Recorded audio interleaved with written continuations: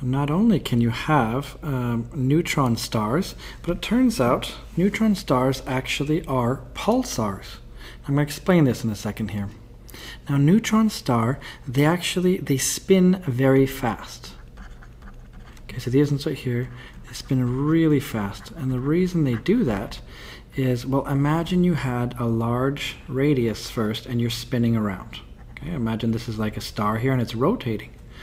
Well, what happens is, if you took that same thing but you made it a lot smaller, what if the radius instead was like this? So it started off this wide and it became really, really small at the end of sort of exploding and losing all of its mass, or a lot of the stuff being sent away. The result then would be something a lot smaller, but it would spin even faster. So this is something we call conservation of angular momentum, and it's a bit like a figure skater. You know, if you're a figure skater and you start doing a spin, you know, to turn around, you start off with your arms wide for your turn. That tells you sort of how much angular momentum you have. And then while you're spinning, if you can bring your arms and legs in other words, make yourself a smaller radius, then you're actually going to spin faster in order to keep the same angular momentum. I think I have a little YouTube video for you. Here it is. This is a girl here who's doing exactly this. So this girl is going to start spinning. Watch, her arms and her legs are wide to start with, and then she brings them in. And as she brings her arms and legs in, she starts spinning faster and faster and faster. Of course, it's very blurry on this video, but I think you get the idea. So this is something that happens within a neutron star. It starts to spin very fast. Now, how fast do I mean fast here? I mean, some of them can be hundreds of times per second. That means these things can spin hundreds of times in 1 second. They can, of course, be less, but some of the ones that have been seen spin hundreds of times in every 1 second. These things are spinning. So these are like this figure skater we just saw, but just going crazy. I mean, they're really spinning super, super, super fast. Now, of course, what happens then is this. When something spins that fast, turns out there's a really neat effect that happens. So this is your neutron star. And it's spinning really fast. Well, what happens is you end up with some radiation that sort of leaks out. This is actually going to be very, very strong electromagnetic radiation. In other words, you have light of all different types. Whoops, it's not radiations. So electromagnetic radiation. So you have this light, very, very intense light, that's sort of coming out in sort of a cone. And it'll, of course, that cone will sort of rotate. So this cone sort of goes, and of course the same thing happens over here.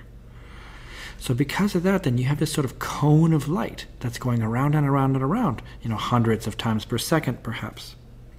Now what happens then if that cone of light is lined up with us?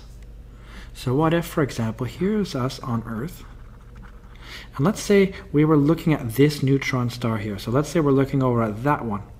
We would not see this radiation coming out of it, well, not as easily at least, because it's not lined up. I mean, this radiation sort of goes that way, sort of goes that way, so it's sort of being sent out. Of course, it goes around in a circle. Same thing over here. As this thing right here spins, as the neutron star spins, you get this immense amount of really, really intense radiation, this light coming out, and all sorts of different frequencies of light. So if we're looking at it over here, it's not lined up to us. But what if there was one that was lined up? So what if instead we're looking at a neutron star really far away, but happens to be lined up? I mean, these things can be found in any orientation. What if it's lined up to where this sort of cone of sort of where this stuff right here is? What if it sort of lines up with us? So we can see it. If it's lined up like that, we're going to, if we look at this signal, we're going to see sort of a dot, and then a dot, then a dot, then a dot, if we're looking in a certain type of light, if we're looking at the right color of light. So because of that, so this is the fact that neutron stars should be pulsars. In other words, they should be doing this.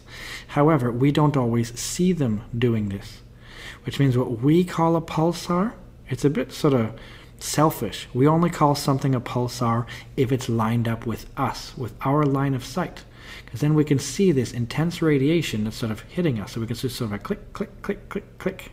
as it sort of spins, we can sort of have this light sort of meet us. It's a bit like a lighthouse, where its light is sort of spinning around, going, hits us, and goes all the way around, and sort of runs into us. Well, in this case, it's going around and around and around, but sometimes it sort of runs into us as it goes around and around. As it's pointing, of course, it shoots out this way, like this. But it will hit us. So that means a pulsar is just a neutron star that's lined up in the correct way so that we can see its pulse. Now, what's kind of cool about this, take a look at this picture. This is called the Crab Nebula. Remember now, the word nebula just meant cloud. And anything that was seen in the sky a long time ago, this is hundreds of years ago, when they saw things in the sky that looked cloudy, they always called it a nebula. But lots of different nebulas are caused by lots of different things. Some of them are just gases being compressed because of another star. In this case, it's thought to be a supernova explosion that happened in around it's 1054. Now what's neat is that the Chinese were really good at sort of looking at stuff in the sky and marking down where it was and what date it was. So it turns out in 1054 something really bright was seen in the sky. So bright, in fact, the Chinese people who were looking at it at the time, they decided to mark it down. They decided to note it. And so that was something seen in 1054. There was a bright, bright thing in the sky, and it was seen roughly where we now see the Crab Nebula. So what's really cool is this. We think that an explosion happened then, so it was probably a star that went supernova. When it did its explosion in 1054, this would have been seen on Earth. So because of that, they probably saw this bright sort of dot in the sky for some time, maybe for a few days or maybe even more. And this bright thing, of course, then would settle down and they wouldn't see it anymore. But what really had happened then was a star exploded. And when the star went supernova, that means the result should be either a black hole or a neutron star. So what's thought to have happened here is that there was a star in the middle that exploded, that was seen in 1054, and what we're seeing here is the end result of the explosion, which means the star sent out a lot of material out. And what we're seeing here is some of this material that's being heated up, and so we're seeing this hot gas here that gives off this really cool shape. And what is really, really cool, this was a very nice way to sort of test our models. If we think that a supernova causes a neutron star, which should then be a pulsar, scientists look very carefully at the center of the Crab Nebula, and it turns out right in the center there is a neutron star. And in fact, that neutron star is a pulsar. So that one right there, there is a pulsar in the center. I can't remember exactly where it is, but this one here has a pulsar. So what was really nice is that this is a nice example of something where we know that there's a pulsar in the middle, which we think came because of, well, it made a neutron star, which is a pulsar. Remember, neutron stars are pulsars. Just that what we call a pulsar on Earth is just only when it's lined up with us. Well, it turns out this one in the Crab Nebula is lined up with us. So this one right here is a really good sort of test for our models to say that, well, our ideas of what happens with stars are at least well supported by what we see.